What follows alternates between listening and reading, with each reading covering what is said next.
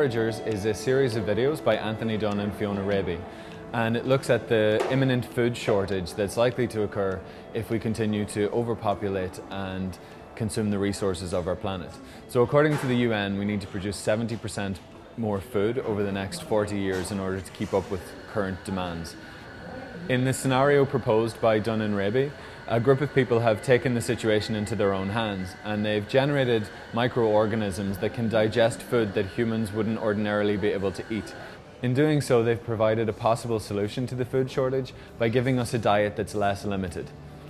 They propose that we might use genetically modified organisms and synthetic bacteria in order to maximize the nutritional value of our food, in the same way that a cow chews the cud.